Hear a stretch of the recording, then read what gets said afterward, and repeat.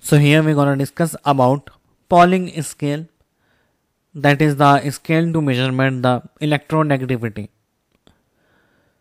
So this scale is based on bond energy data and it is widely accepted, and its scale gives electronegativity difference value of bonded atoms. So when atoms are bonded, this scale gives the value of electronegativity. Let's say a bond we have A is bonded with a shared electron with B. So here the value of XB, the value of electronegativity difference XB minus XA, their modulus, will be equals to, actually generally A here it is hydrogen and that's value is fixed, that is 2.1 on Pauling scale. So like we are talking about example HCl, hydrogen chloride, so that is equals to 2.1 and that is equals to 0.208 root over delta. So that delta is ionic resonance energy. This is ionic resonance energy. So XB minus XA equals to 0.208 root over delta. So what here delta means? Okay, so here the delta value is equals to bond energy of A B minus under root over the bond energy of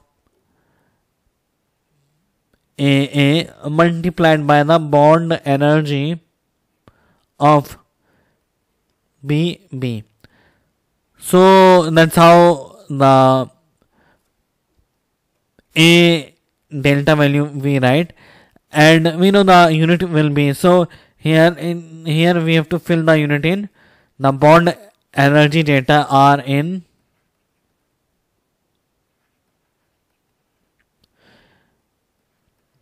kilojoule per mole. So here we have to put the data here, bond energy in kilojoule per mole. So here we can calculate the value of delta, and then we may put the value of delta here. So we will getting the difference of the electronegativity difference between A and B. That is important. Here we will be getting the electronegativity difference.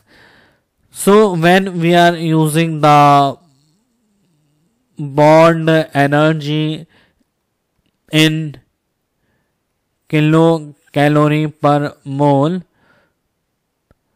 so here the value XB minus XH, that will be equals to 0.102 root over delta. So we know how to calculate delta, but here we are putting the value of bond energy in kilocalorie per mole.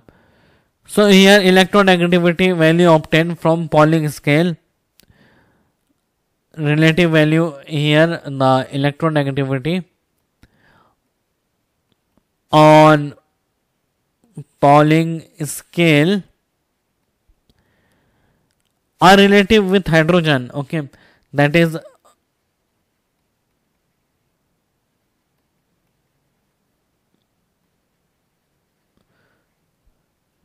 and that value is equals to 2.1.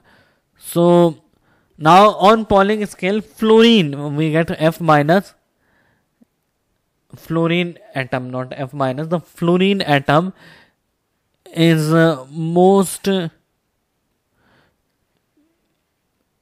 electronegative.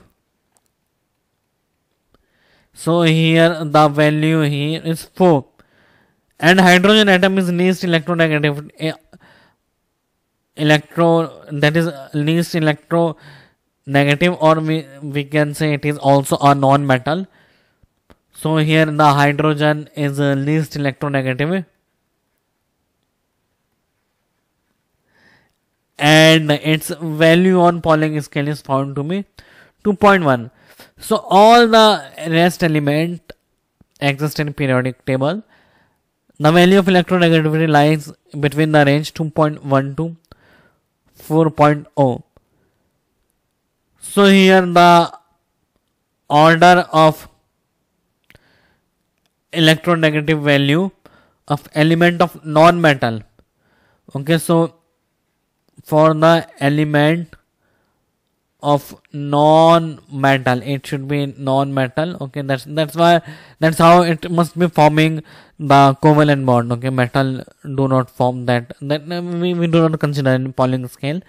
So value of non-metals on Pauling scale. So element of non-metal, the electronegative value on Pauling scale. So what we found, the most electronegative, we found fluorine, that was 4.0. After fluorine it is oxygen, which is 3.5, and after oxygen it is nitrogen, which is 3.0, and nitrogen is approximately equals to like chlorine, that is also considered as 3.0. So we compare between nitrogen and chlorine, which has more electronegativity. So N has more electronegativity due to its small size. It has a smaller size than chlorine. So it is put at before than chlorine, but on the scale it is same, but it is if we compare both, nitrogen has small size, so more electron pulling tendency than bromine. And we if we after bromine, like we come to in the end like carbon it is 2.5. so now after carbon it is, that is also equals to sulfur we also put 2.5 now, because of size carbon front come in front, and that is iodine, we also consider it is 2.5. again phosphorus we again consider as 2.15. now after phosphorus we, the last we consider is hydrogen, that is 2.1. so this is the whole fluorine to hydrogen and here carbon. So we may adjust rest of the elements in their periodic, like from periodic table non-metals, we may arrange into it. So this is the overview of the Pauling scale. How do we know the value that we came in Pauling scale? We need to know the bond energy, the bond dissociation energy. That's how we need to know the bond dissociation energy. So that's how we deal with the Pauling scale.